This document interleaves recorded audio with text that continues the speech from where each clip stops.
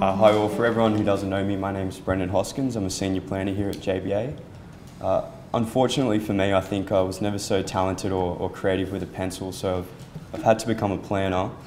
But it has been lucky for me. So over the last 5.5 years or so, I've worked at JBA and I've had the opportunity to be involved in so many competitions, whether it be a local competition in the middle of the city with all Sydney architects, or an international competition for a 200+ metre tall tower, or a competition where it's an open ideas competition with over 500 registrations.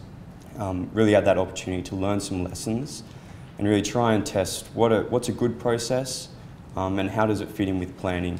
So I'm coming at this in sort of two perspectives I see. One as a planner, which my background's in, and another as a design competition manager.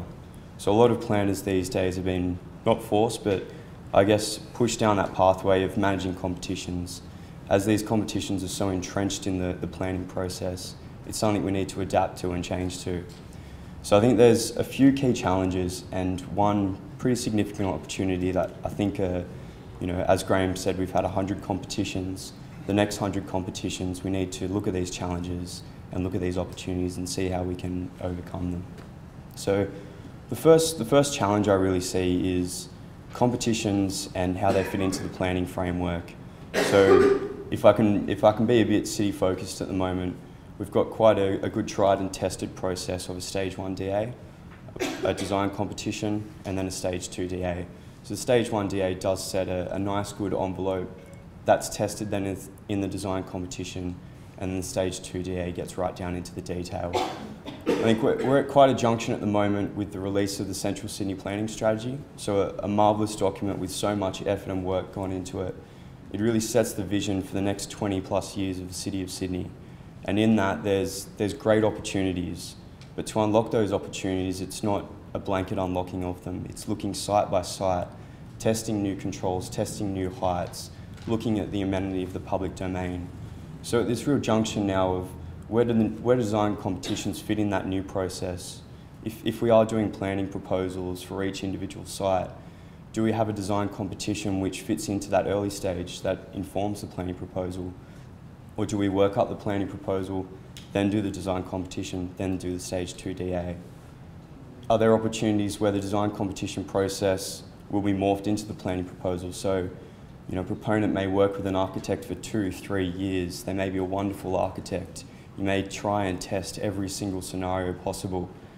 Is there a way? There's a waiver at the moment, but can we focus on that a bit more and implement that more into the future, as our planning framework's changing and there's great opportunities there, but also the challenges of how we're going to adapt. The next big challenge, I think, is sustainability. So looking at this from more of a design competition manager perspective, the next 100 competitions which we have are becoming more frequent, they're becoming more intense in scale. The resources which everyone on both sides of the fence are putting into these competitions are huge. I think we need to have an honest and frank discussion between all stakeholders on what do we expect from design competitions.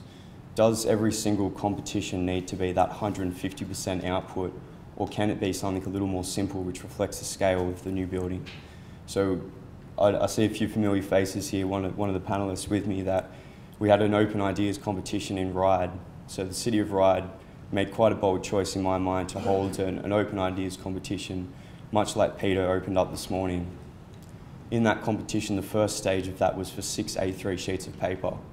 So that's a huge site with a huge development potential, and it was 6 simple A3 pieces of paper.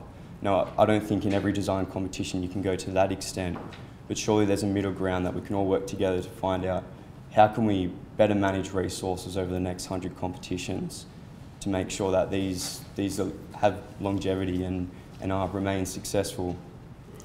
The last thing which I'll go through is less a challenge but more of an opportunity, which is right down in the T-Dell, and Rob has potentially stolen my thunder a little bit and walked it, but I think technology is a huge thing that we need to look for in the future, of how we can implement technology in our design competitions and how we can really use it to both advance the design of new buildings and the city itself, but also how we convey those ideas.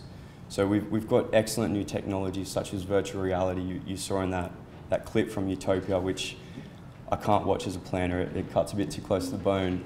But but thanks for your summary, Rob, of it, because I think, you know, things like virtual reality, augmented reality, you know, Pokemon Go, people walking around the city and seeing these things that aren't there.